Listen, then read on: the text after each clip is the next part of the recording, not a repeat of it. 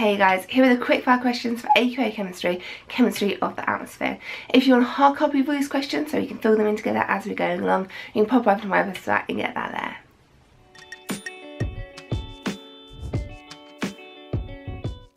How much oxygen is there in the atmosphere today? 21%. How much carbon dioxide is there in the atmosphere today? 0.04%. How much nitrogen is there in the atmosphere today? 78%. How was the early atmosphere different to today's atmosphere? There was more carbon dioxide and methane and less oxygen and nitrogen. What led to an increase in oxygen in the atmosphere? That was due to photosynthesis. What led to an increase in nitrogen in the atmosphere? Nitrogen was increased due to the breakdown of ammonia and methane. Give two things that led to a decrease in carbon dioxide in the atmosphere. It dissolved in the oceans.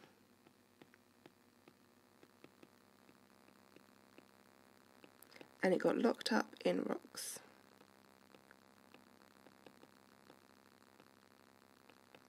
What are three greenhouse gases?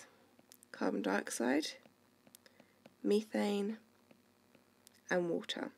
How do greenhouse gases interact with radiation? The radiation causes the bonds to vibrate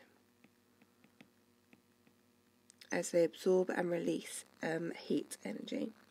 What does an increased level of these gases in the atmosphere have to do with the climates? It changes the climates because it traps heat in, which means some places are going to get hotter, some places are going to get colder, some places are going to get wetter, and some places are going to get drier.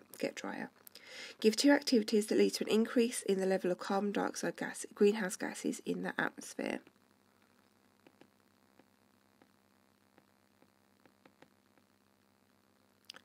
Burning fossil fuels and deforestation.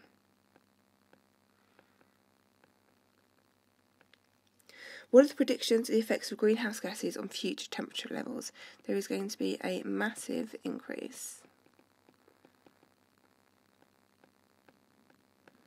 Define the term carbon footprint.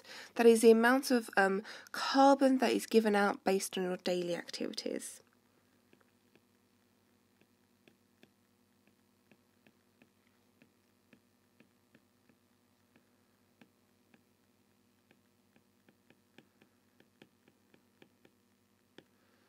What are the major sources of atmospheric pollution?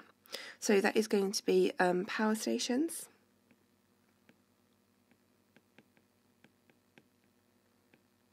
cars. What effect does carbon dioxide have on the atmosphere? It traps in radiation, causing things to get warmer.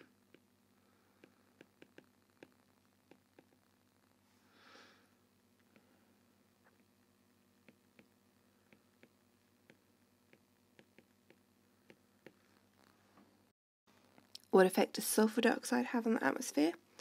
That is going to lead to acid rain. Water vapour and carbon monoxide are both greenhouse gases.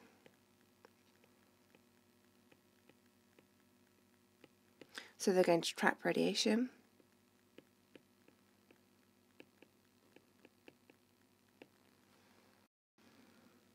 Nitrogen oxides are also greenhouse gases, but they are very, very efficient. They're much better at trapping heat than carbon dioxide.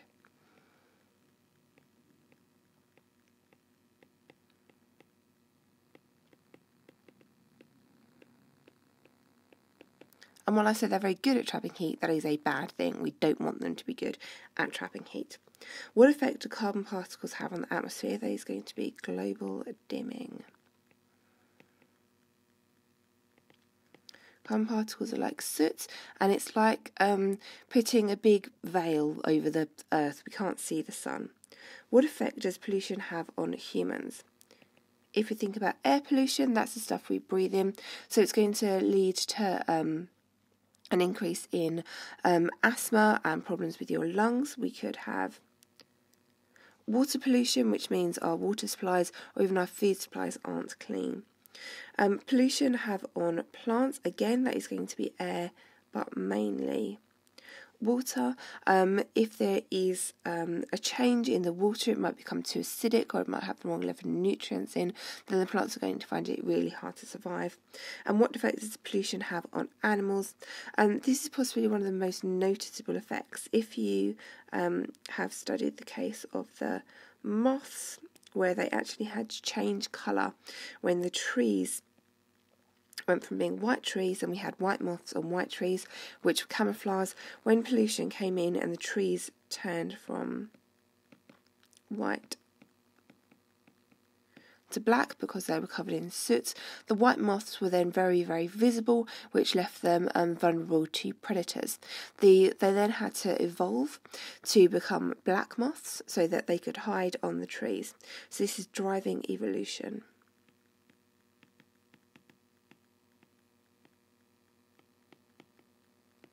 Obviously, that is a long-term, rather drastic change. In the short term, things like acid rain are going to affect them because it's going to affect the plants.